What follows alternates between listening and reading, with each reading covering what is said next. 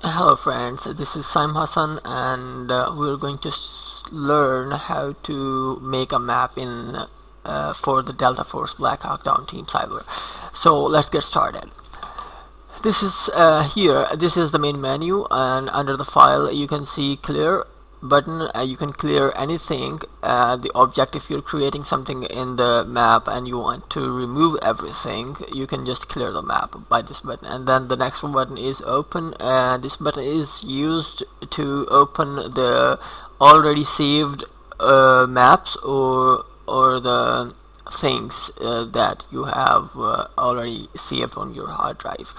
If you have saved a map, for example, I have a map here, that badass killer or something, you just want to load that, you can load this map like this.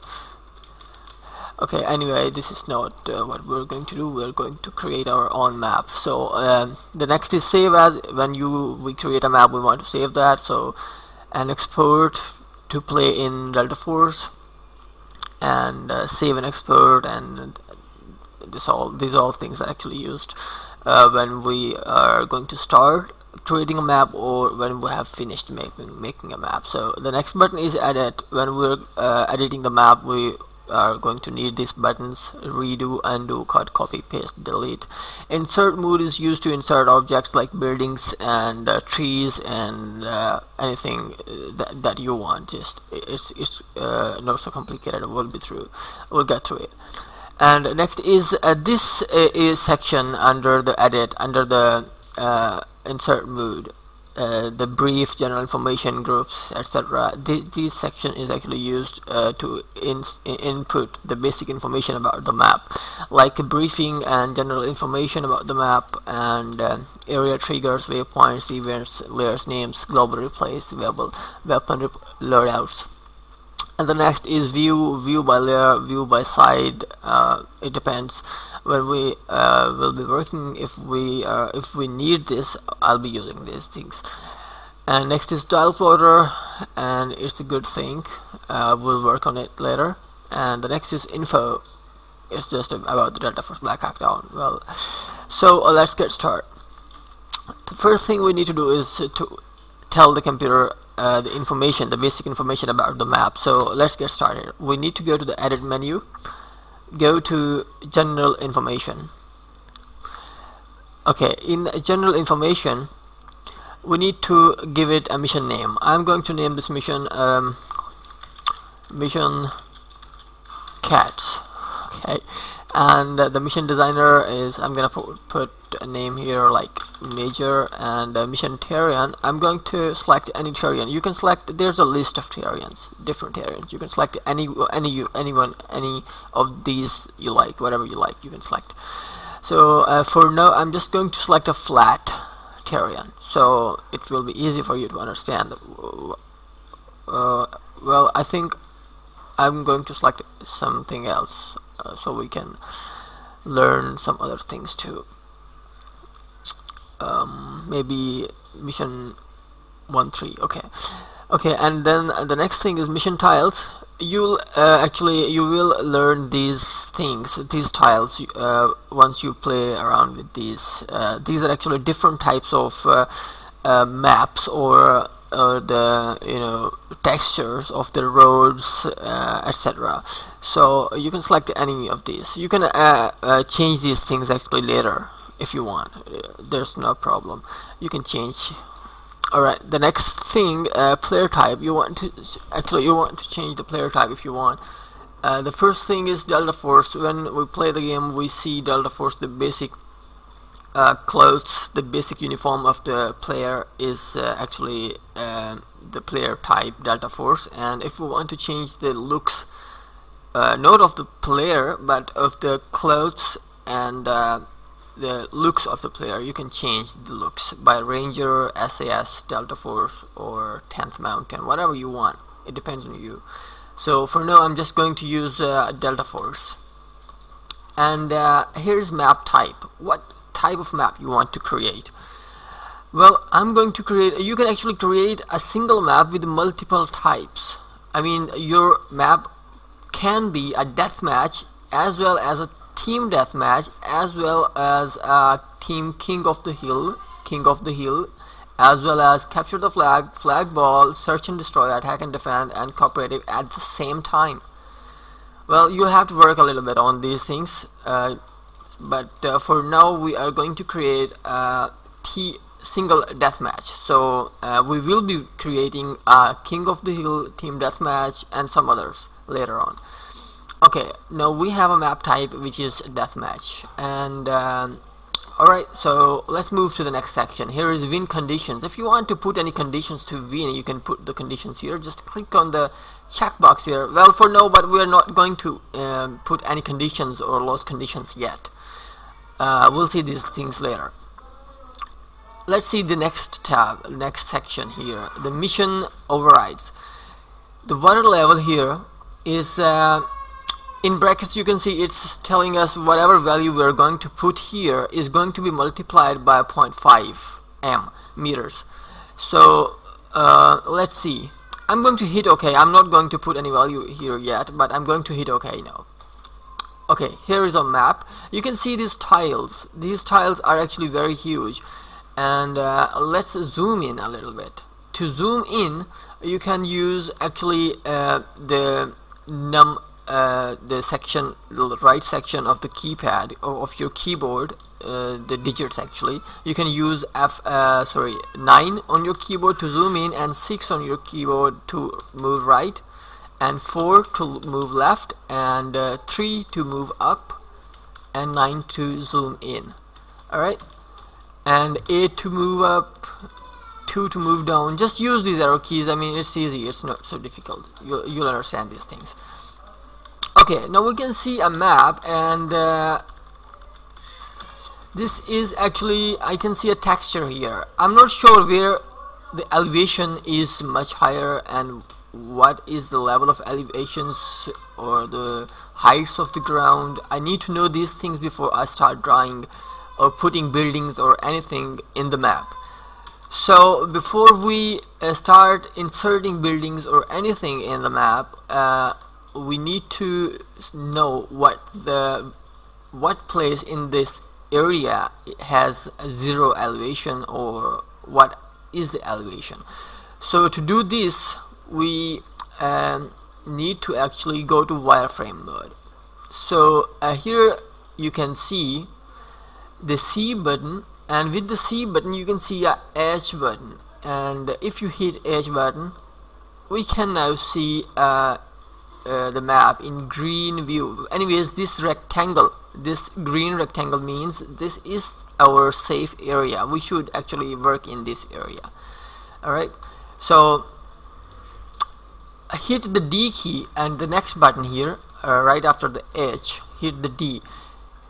Once we hit the D, we can see some areas are totally black and some are a little bit grayish. So here actually, when we zoom in, let me show you, this black area has actually 0 elevation.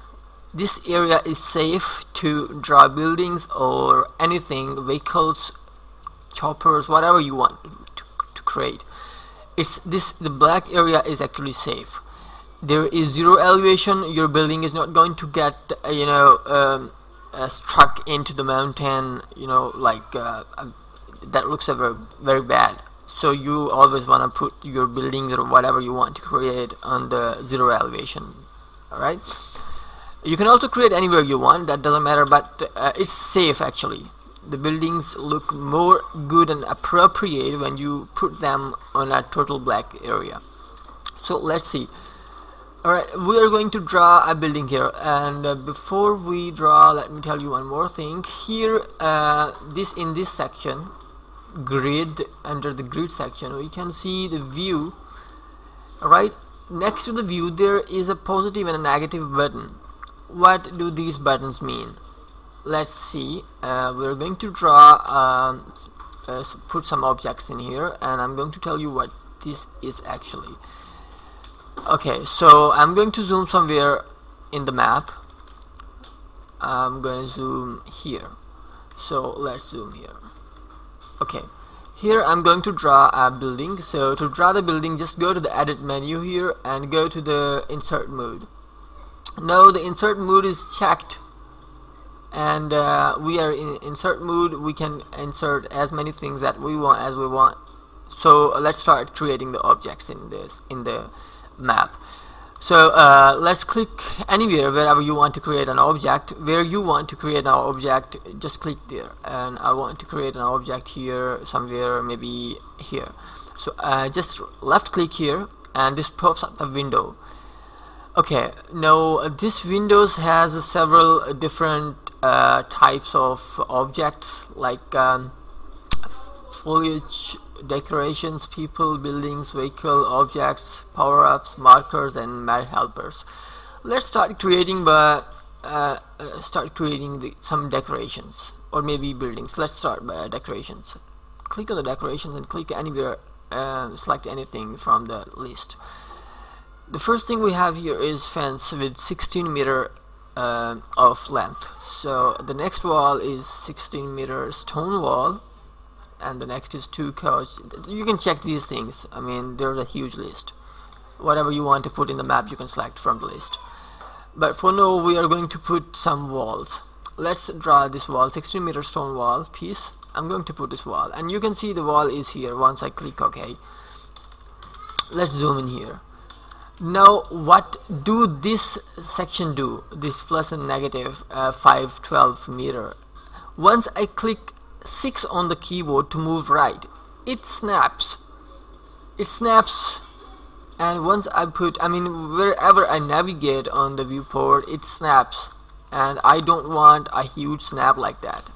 I cannot put, sometimes we need to snap to a very lower value, so it's not very useful to use 512 meter for snapping when you're creating a map. So let's decrease the value. I'm going to do it maybe 64 meter or maybe 32 meter. Now when we zoom out, we can see the grid on the map. Now when I move F6, the 6 button, it snaps and it's moving very slowly, which is good when we are working after zooming in a lot. So here we have our wall.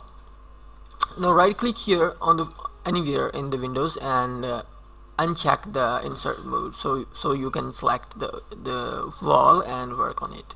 I'm going to deselect the insert mode. Now we can select the wall. Click on the wall, okay, and hit M key on your keyboard. You can move the wall. Hit M key and move the mouse over wherever you want to put the wall. You can move. Once you hit select an object, once you select the object and hit M key on your keyboard, the object actually moves with the mouse. Wherever you take your mouse, the object follows it. So hit M on your keyboard, and I'm going to move this object here. Okay, now I need a copy of this wall. To take a copy of this wall, select the object, hit Ctrl C and hit Ctrl V. Now we have another copy of the object. Place it anywhere in the scene, wherever you want to place that. Now we have a copy of the object. Now we want to rotate this object, and to rotate that, right click on the object, click on Group Rotate. This pops up a Windows. Now here you can play around with these things. I'm going to move this 90 up. Okay, and then move it and place it somewhere here. Maybe we want to zoom in a little bit more so we can see what we're doing here. Okay, now hit M on your keyboard, and I'm going to place this wall and attach it with the other wall, like something, wherever you want to attach it, doesn't matter, just don't give it gap. So here we have our object. Now we have 2 walls here. I want to take another copy, Ctrl C and then Ctrl V after selecting the object. Where is it? Oops, just a second. Okay, select Ctrl C, Ctrl V, and here we are going to place the copy of our next wall. Okay, I want this wall, this section of the wall here.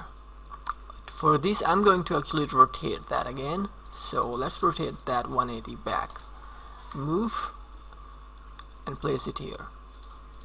Okay, and now I want to actually create let's just put another wall. Let's copy another wall. Control C, Control V, right click, group rotate, rotate that 180 and place that here. Okay, now we have a boundary wall and our player will not be able to get out of this area. Okay, now let's start creating something else. I want to create something between these this rectangle, so we can actually divide the area, the middle area, the mid area of this rectangle. So let's start by inserting some more objects. Right click anywhere on the viewport, select insert mode and click wherever you want to place the object. Let's place something else now. I'm going to place something like we are in decorations, by the way, and let's move down. These rocks are very good when you're sniping, you know. I love hiding in these rocks. Let's put these barrel stacked, whatever these things are called. Okay, so let's put these somewhere here. Maybe let's take a copy, put this here, rotate a little bit so they don't look like they're just copied and pasted in the scene. Alright, so maybe somewhere here. Okay, let's put something else here now. Maybe a car. Let's put this here. Okay, and now we have some objects in our scene. Okay, now we need to define positions of our players. So to define the positions of our players, we need to tell the computer where our player is going to take birth. So let's go to insert mode again and click anywhere. I want my blue team to born somewhere, maybe here. Alright, so click here, go to the objects, markers, go to the markers. Actually, I forgot, I created these maps almost 5 months ago. Okay, so let's go to markers, and under the markers let's go, we are actually creating the deathmatch for now. So let's select the deathmatch player start marker, hit OK. Here is our first marker, and I want to put another marker here. I want to put another marker here, here, and here. One more thing, these markers actually work with a little bit of with some conditions. We actually, if there are 3 players joining the game, and if you make 5 markers of deathmatch and 3 players join the game, only 3, what would happen? One player is going to born somewhere, wherever, maybe somewhere here, or maybe here or here. The condition is that if one player comes here, the computer, and when the next player joins, if there are 3 players, you born here, for example, and after your friend is joining the game, and when he will join the game, computer is actually going to put him to a distance maximum far than your location. So if your player is starting the game from this point, the next player is going to come somewhere here, and once these 2 players join the game, the 3rd player is actually going to come somewhere, maybe here or maybe here, because both are look a little bit far than from the both locations. So the 3rd player would come here or maybe here, and if during the gameplay all of your friends or the 3 players are gathered at the same place and one of them dies, he's not gonna born here right close to them. He will not born here. He's going to take birth maximum distance, maybe somewhere here.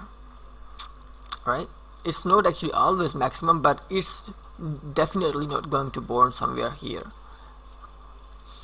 So there's one more trick I'm going to tell you. You can use this trick to trap your friends. Sometimes we used to do this trick to trap our friends. We create a marker, and then what we do, we create very limited markers. So for example, we have 5 markers here. 5 players can join the game. You can put limits, I mean infinite players can also join the game if you change the programming. I think 64 or maybe I think 120 players may join the game by default. Anyways, what you want to do, if you want to trap somebody, you have to take your player at the marker. If you know where the marker is, if you know the marker is here, you want to stand here. Tell your other friend to stand here, and your other friend to stand here, and your other friend to stand here, and you 4 friends have to make a commitment not to kill each other. Alright, so when you will kill the 5th one, he is always going to take birth at this point, just because every point has a player near to them. This is the farthest place from every player, because this marker, you are close to this marker, your friend is close to this marker, your other friend is close to this marker, and every marker is has a player near to them. This marker is going to be the more far place for the computer to generate the player. Anyways, no, we are going to test this map. Let's go to save, hit save as. I'm going to save this somewhere under F and somewhere game. Here I want to save the map, my maps. Alright, here we want to save this.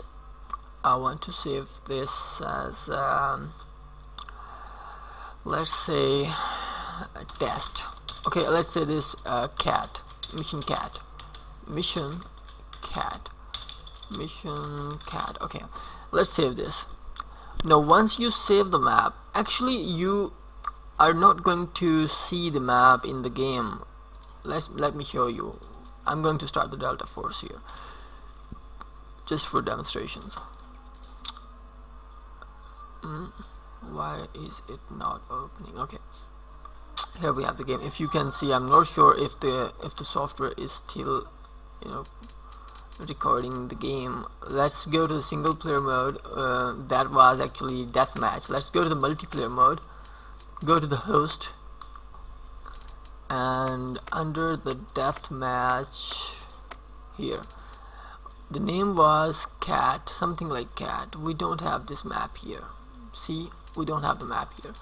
So to put the map here, what we need to do is we need to save the map in the directory of Delta Force. So this was just a copy, so we don't lose the game. Let's go to the game, go to the Delta Force in this directory. We're going to save this as mission cat. Copy this name, we're going to need this again. Save this and then export that. You need to export the map to play that. So just click on save and export. The mission saved and exported successfully. Let's export the binary mission.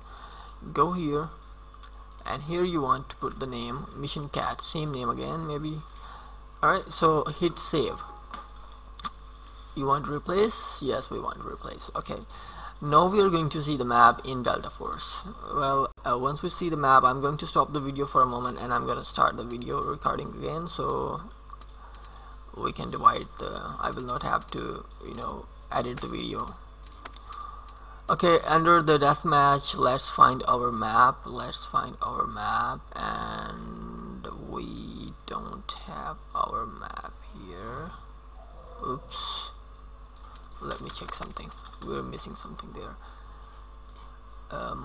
Edit, general information, mission cats, Delta Force. Okay, deathmatch, everything's okay.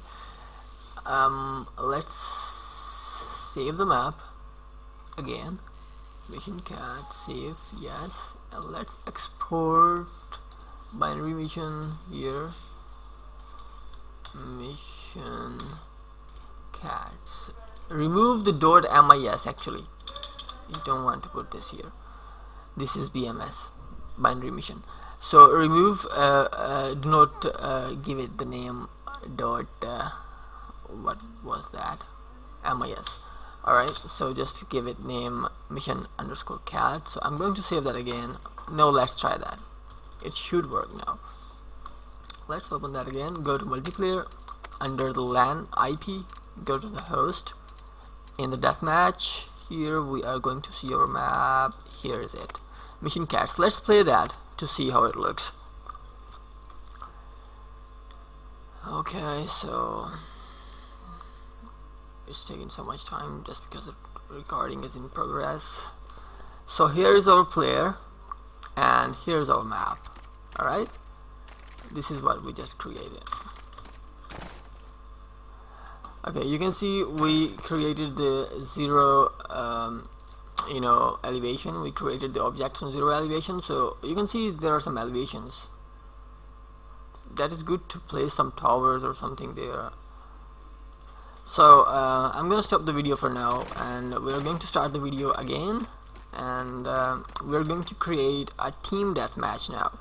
So and also change the environment. Let's put some, maybe come on, can you climb up? What happened? Alright, okay, here. Okay, we're going to draw some water and also change the environment, daytime, and we're going to make it a team deathmatch now. So let's hit close that and stop the video for a moment, and I'll be back. Thank you for watching. I hope you're enjoying the tutorial. So let's stop that.